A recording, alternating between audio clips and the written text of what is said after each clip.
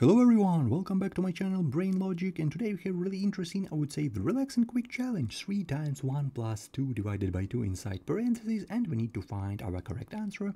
Right here we have 3 options, A, B and C. So right now choose one option where you think is the correct answer. Let's check our answers in the end of the video, so it will be really interesting.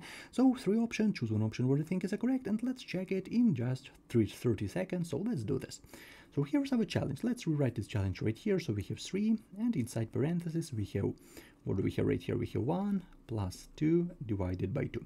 And a lot of students might be saying, hey mister, this is the easiest challenge I've ever seen. We have like addition, we have multiplication right here. So we have right here multiplication, right here we have addition, right here we have division, and everything is okay. Yeah, we have mathematical operation. Everyone learned this stuff in the 3rd grade, so that's fantastic. So right now go ahead and put your answer down into the comment section. Let's check our answers right here in the end of the video. So here's the main thing. We need to know what is the correct order to do this problem, because obviously whatever order of operation we select is going to create a different answer, right? So we need to understand what is the correct order to do this problem, because we can't solve this challenge randomly. For example, if we start with multiplication, we have one answer. If we start with addition, we have completely different answer. If we start with division, right here 2 divided by 2, we have completely different answer. And it's not a good thing in terms of math. We should know what is the correct order of operation. And right now let's look, for example, at this PEMDAS order of operation. This is the most popular order of operation in the world. All most popular internet libraries, scientific graphing calculator works according to this PEMDAS.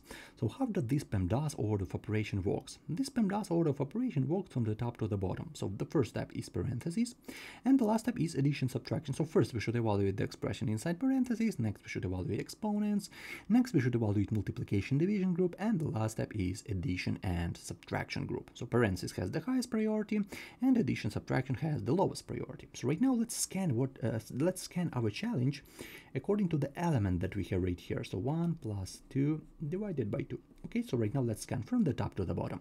So right here, what do we have right here? The first step is parentheses. So parentheses has the highest priority. So let's start, for example, to evaluate the expression with the parentheses. Where do we have parentheses? We have parentheses right here. So first we should evaluate the expression inside parentheses. So according to PEMDAS, our first step is to evaluate the expression inside parentheses. But inside parentheses we have a complicated expression. So we have addition, division. It's not like a 1 plus 1. It's addition and division. So we need to know what is our first step, which we need to divide or we need to add. Right here, let's scan addition, division. Where do we have? We have division right here.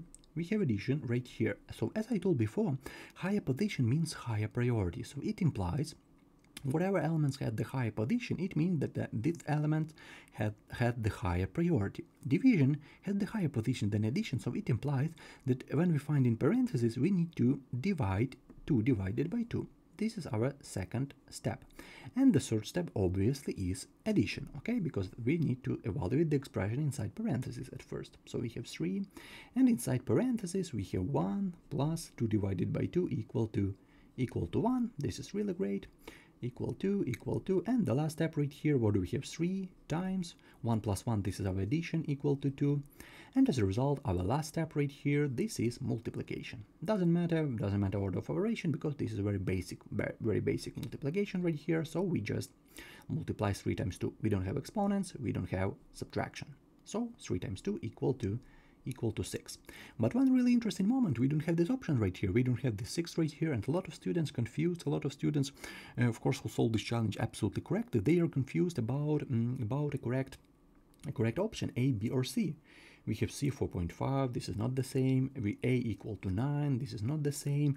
But one really important moment, 3 factorial. Let's remember, let's understand what does this factorial mean. 3 factorial, this is a product 1 times 2 times 3. Let's multiply it. 1 times 2, 2, 2 times 3, 6. So as you can see, 3 factorial, this is the same as 6 right here. So a correct answer to our challenge, this is option B. But a lot of students confused. A lot of students say, okay, I don't know about this factorial, I don't know about it. So I go, for example, to this option A, to this option C. They try to solve the challenge absolutely randomly. For example, if we start with this addition, 1 plus 2 equal to 3, 3 divided by 2 equal to 1.5, and 3 times 1.5 equal to 4.5. So this is the most common mistake. A lot of students solve this challenge absolutely randomly because they don't have this option right here. And as you can see, this is very basic, to be honest, because when you know factorial, this is very easy challenge for you. And of course, you need to know about PEMDAS order of operation, which is really important. Think in terms of math. Whatever expression do you have right here with parentheses, without parentheses, you need to you need to know about PEMDAS order of operation. Okay, you need to know about PEMDAS order of operation.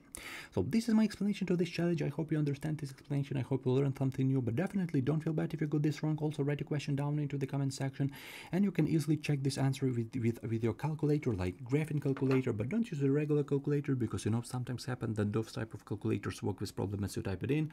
So try to find a calculator where you can plug in the whole entire problem. Because if you plug in 3 and 1 inside parentheses in the beginning, the calculator will multiply 3 times 1. Because the calculator don't know what we have further, you need to find a calculator where you can plug in the whole entire problem, and then your calculator is smart enough to know about order of operation. So thank you for your time. See you in the next videos. Also write your thoughts down into the comment section about this challenge. It will be really interesting to read about it. And thank you for your time. Have a great day. See you in the next videos.